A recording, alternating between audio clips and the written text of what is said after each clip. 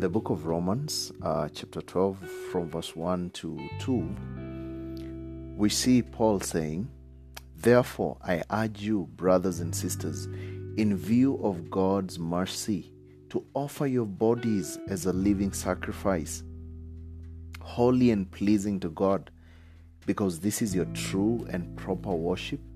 And do not conform to the pattern of this world, but be transformed by the renewing of your mind. And you will be able to test and approve what God's will is, His good, pleasing, and perfect will." All right. Now, as followers of Christ, we are not to be conformed to this world's pattern. And in Romans 12 verse 2, Paul has a don't follow by a do. The negative command is not to conform to the pattern of this world. And as the Phillips Bible translates, it says, "Don't let the world around you squeeze you into his own mould," which is what the Greek term for conform, which of course is explained as syschēmatizō, okay, meaning to form according to a pattern or mold. All right. So the same term is found in only one other place in the New Testament, which is 1 Peter 1:14, which says, "As obedient children, do not be conformed to the former lusts which were yours in your ignorance." So what exactly do Paul and Peter mean by telling Christians not to conform to the world? The Christian and the world are not to be like-shaped. We are not supposed to look the same. That is, we should not allow ourselves to be pressed into following the corrupt customs, ungodly principles, or evil plans of action promoted by the worldly men. And the blessed man, according to Psalms 1:1, resists being conformed to the pattern of the world. The Bible says, "Blessed is the man that walketh not in the counsel of the ungodly." You see where he walks? Not in the counsel of the ungodly, nor standeth in the way of sinners, nor sitteth in the seat of scornful. No, he doesn't stand there. He's not conformed to those patterns. Just as a boat in the water, but not off the water. You get the point here? A boat is always in the water, yeah, but is not a part of the water. Can you say this boat is part of the water? No. The Christian is in the world, but not of the world. Followers of Christ's pattern, their lives after their Lord. You should look like your Lord. 1 Peter 2:21, it basically tells us all that. It explains to us, and it says, "For even hereunto were you called, because Christ has also suffered for us, leaving us an example that you should follow his steps." You're seeing, brethren? Not according to the principles of the world, which the Bible says is controlled by the devil, the god of this world. 2 Corinthians 4:4, the god of this world is trying to control everything.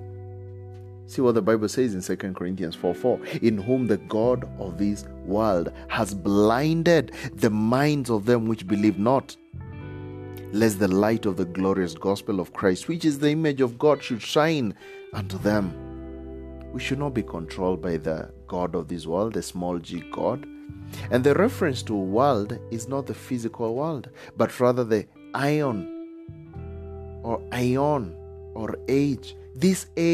This modern age that we're living in is fully controlled by Satan. You should not be controlled by Satan also. And the Bible says that Christians are delivered from this present evil age.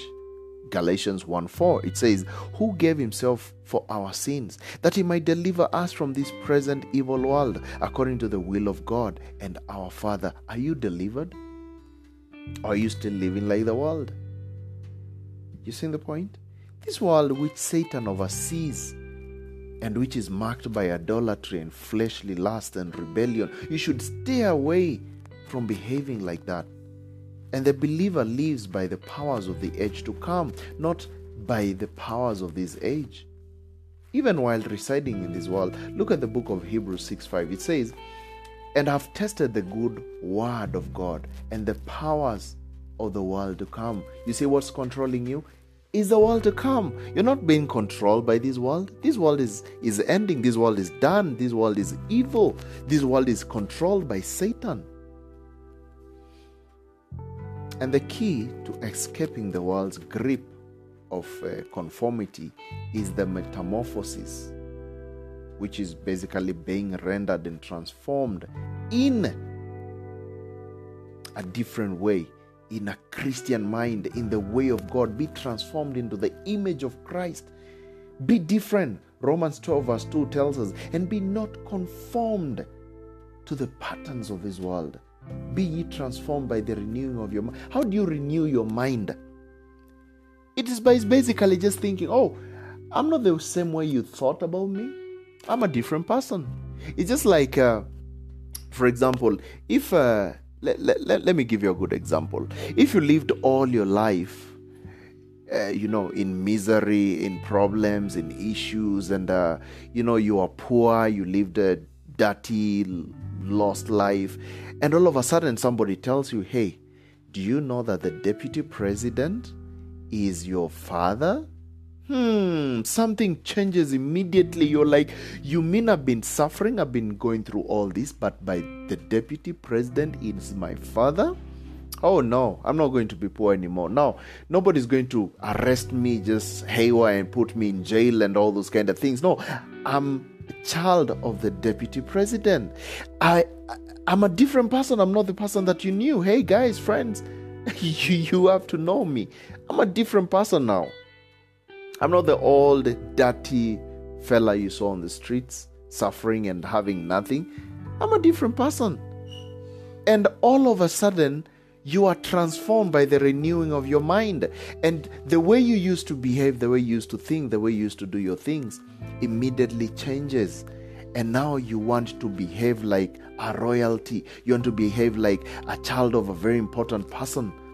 And when people are telling you, hey, let's go and do some shoddy things to make money, you're like, come on, do I need to do all those shoddy things to make money? Come on, my dad has almost everything. Are you seeing the point here? So that's really, really, really important to understand these facts, that we need to transform our minds. We change ourselves and we start thinking differently. We don't just live like the way we used to do before. No, change yourself, transform yourself, be a different person. All right? And that's exactly what Christianity is all about. You transform yourself. Don't be conformed to the patterns of this world, but be ye transformed, that you may prove what that is good and acceptable and perfect will of God. Hallelujah. All right. This is accomplished through God's gift of the Holy Spirit, who is working to change believers' hearts and minds from within, so that their obedience to God might be natural and immediate. You see, many people just go to the book of Philippians and they read, work out your salvation with fear and trembling. And then you say, oh, I should be working out. I should be doing this. Come on. But you don't read the next verse, which says that, for it is God who works in you. You see, it's like you have a new software inside you. And all that God is asking is that just relax your arms, relax your legs. I want to move you up and down. I want to work inside you. But you don't want that. You want to become so stiff. I want to be so stiff. I want to work out my salvation my own way. No, but God is saying, relax, my friend. It is me who is working inside you. So if you're stiff, you will walk in the flesh. But if you relax, you will walk in the Spirit. The Spirit of God inside you will be working in you. My brothers and sisters, are you getting the point here? Let's also check the book of Romans 7:6. It says, but now we are delivered from the law, that being dead wherein we were held, that we should serve in newness of spirit and not in the oldness of the letter. Oh, are you seeing this one?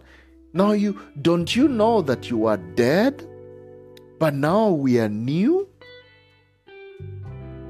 We are new in Christ. Basically, not even being new. It is Christ who lives in you. The old you is dead. It's dead and gone. All right? Let me also show you Romans 8:5. It says, "For they that are after the flesh do mind the things of the flesh, but they that are after the Spirit, the things of the Spirit. For to be carnally minded is death, but to be spiritually minded is life and peace."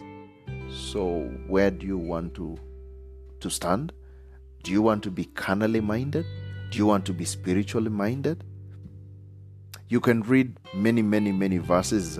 Go to Jeremiah 31 to 34, 2 Corinthians 3:6-7, Ephesians 4:22. Let me read you 2 Corinthians 3:6-7. It says, "Who also has made us able ministers of the New Testament, not of the letter, but of the Spirit.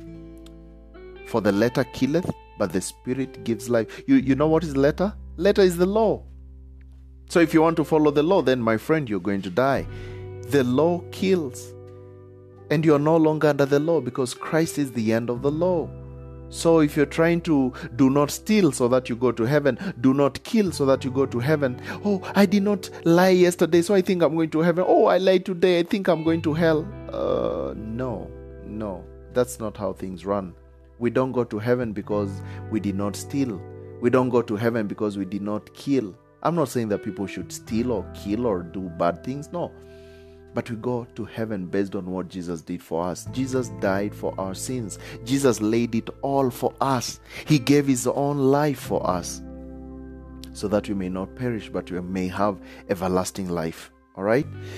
So we go based on what he did at the cross, not based on what we do. Because if I stop lying to people, if I stop stealing, if I stop fornicating, I'm not saying all these things you should do. No, because we are already transformed. We should try and do as much as we can to be into the image of Christ. But if all those doing good things gave me salvation, then Christ died for nothing.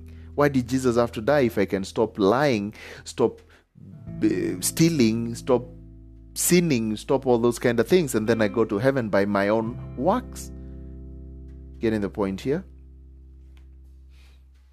Ephesians 4:22-24, it says, "That you puff off concerning the former conversation of the old man, which is corrupt according to the deceitful lusts, and be renewed in the spirit of your mind, and that you put on the new man, which after God is created in righteousness and true holiness." Make some sense? All right. So that's how you conform to the patterns of heaven and don't conform to the patterns of this world. That's how you transform yourself. You renew your mind. That's how you change, and you know, oh, I'm no longer the old Keith that people knew. I'm no longer the old person that you knew. I'm no longer the old lost man that people knew. I'm a different person. I'm a really different person. I'm a child of God. Friends, be transformed. Be transformed. And that's the end of our today's Bible study lesson. Hope it was a blessing to you. Hope you did learn something. And remember, you can always download this podcast to listen later offline or to share to your friends and family. And please don't forget to favorite our podcast and subscribe to our channel so that you can always be notified whenever we post a new Bible study question.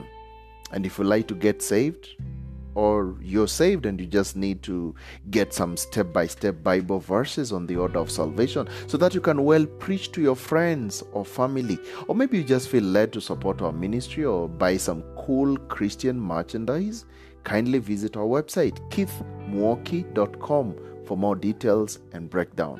Otherwise, I hope to see you soon in the next one.